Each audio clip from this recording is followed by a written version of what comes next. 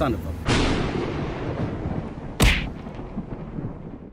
Backed by popular demand, my brother Earl is back from his long vacation camping in my backyard. Alright, Earl, so you believe in evolution? Yeah, I'm not stupid. I believe that 8 million species of super complex creatures came from nothing. Let's discuss the evolution of... Wait a minute, don't tell me that you believe in the Bible, which was written by a bunch of stupid camel riders over 2,000 years ago, do you? Psst. You mean the same camel riders who built the pyramids by hand with mathematical perfection? Hey look, it's Putin's fault. Putin, you little rascal. Alright, Rated R Cars family, sound off in the comments below if you want to see more of my brother Earl in these little mini-series. Alright boys, let's take a look at some articles together, some quick news bits for you before we get off to the meat of this. Then I'm going to ask for your help in speccing my S650, because ultimately this is your channel and I basically work for you. You're like my employers. So since I work for you, please watch my full videos. Please watch each ad for 30 seconds. Please like, share, and comment. And please shop my Amazon storefront, which has some awesome unique products for car guys and gals. You guys are like the most epic bosses I've ever had.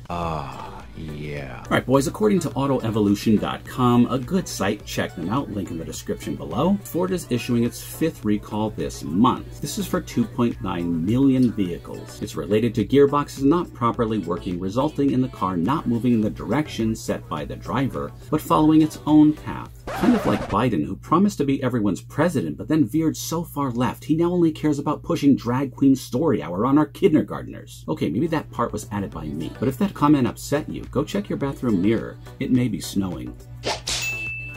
Anyway, the problem can even continue after parking the vehicle. Shifting into park without activating the parking brake might allow the vehicle to roll unintentionally, which could kill someone, so get it fixed if you have one of the following vehicles. A 2013 to 2019 Escape, 2013 to 2018 C-Max, 2013 to 2016 Fusion, 2013 to 2021 Transit Connect, or a 2015 to 2018 Edge. So if you have one of those vehicles, call up your Ford Center and get it fixed ASAP. I heard it's actually a pretty quick and easy fix. The Mach-E has several recalls right now. One of them just announced yesterday is related to overheating batteries. I've been trying to get my wife's Mach-E's multiple recalls sorted out, but I'm not having success getting an appointment after several months. Lazy dealer? Maybe. Stay tuned. So this is the 5th recall Ford has issued this month alone, and like everything else, it's probably Putin's fault. In other news, it looks like the 2023 Ford Raptor R is confirmed to be getting a new beefed-up 10-speed automatic gearbox, which should be better than the GT500 gearbox previously rumored to be used. The 10-speed should be more fitted to truck stuff like towing, and well, it's Raptor, so like racing and jumping and stuff. I will never forget seeing the huge Raptor jumping ramps when I went out to Utah and attended Ford's racing school for the GT350. That was one of the best experiences of my life, by the way. I do have a video up of the instructor scaring that life out of me, by the way, only demonstrating about 70% of what the GT350 can do on track. I'll link it to the end of this video. Ford benchmarked the 10-speed gearbox against the Chevy Camaro ZL1, which also has a 10-speed, as it was co-developed between Ford and GM. By the way, isn't that like Burger King and McDonald's getting together and designing the next beef patty?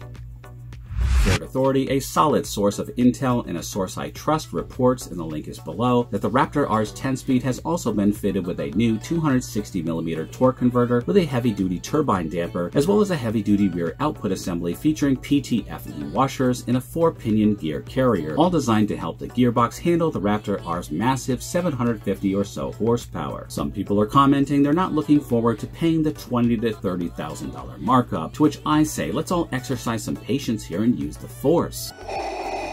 I mean, use the force of supply and demand. Don't pay any markup, and the markup will go away within a few months. I promise you. If there's no demand, the first lever that the dealers are going to pull is pricing to move the product. I mean, you stop buying and they're going to drop their pants faster than Pete Buttigieg.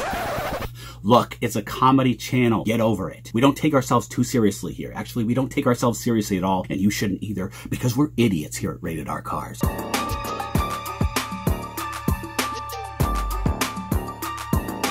Y'all know Earl be twerking, boy!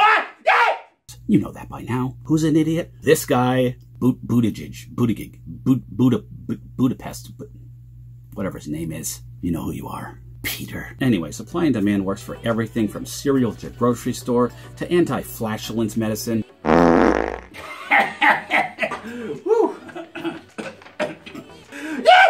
Everyone, stop paying markup right now. I am looking for a dealer who will let me reserve an S650 early and at no markup. Say a prayer for me. And speaking of prayers,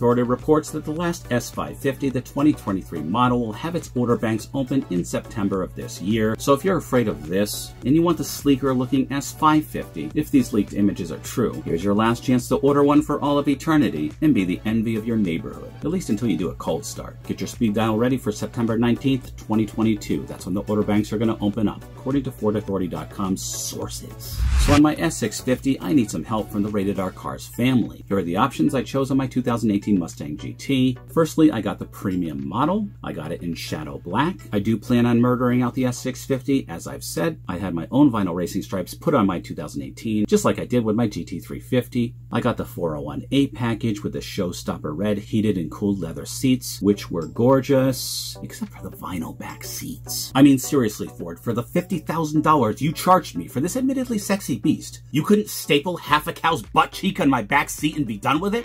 No! Vinyl. Anyway, I got the MT82, the GT Performance package for about $4,000, and Magna Ride for about $1,700, so about $8,000 in options. So it was pretty much fully loaded, and man did I love that car. But for my S650, which I will God willing get for the channel, I need to make a lot of content, so I'm thinking maybe just get like the base level, I'm talking cloth seats, etc., very base model Mustang GT, and then mod it for content, with the only exception being like the updated console and the interior lighting and all that gadgetry. Hey, I'm a sucker for technology, so I'd want a mod for suspension, power, aerodynamics, cosmetics such as the racing stripes. I'll get bolt-ons, do a power adder once I confirm that the platform can handle it, and basically the whole 9 yards to keep the S650 content coming for those of you who are interested in it. The only other thing I guess I should order is the Magna Ride, because I think it makes most sense to get that OEM. I do prefer manuals, as you guys know. I like to roll my own gears, but if they come up with some sort of newfangled or updated 10R80 that you guys are interested in and it's substantially faster than the manual, then I'll probably go that route. Let me know what you guys think. I am getting excited just thinking about the S650, boys, and I know you are too. I just hope it does come out looking better than this. But anyway, please share your thoughts below. How should I spec out my S650? Any thoughts on the recalls? Any of you Democrats want to slap me around in the comments? Open the floodgates below. And always remember the motto, always be kinder than necessary. I'll see you in the next one. Y'all know Earl be twerking, boy!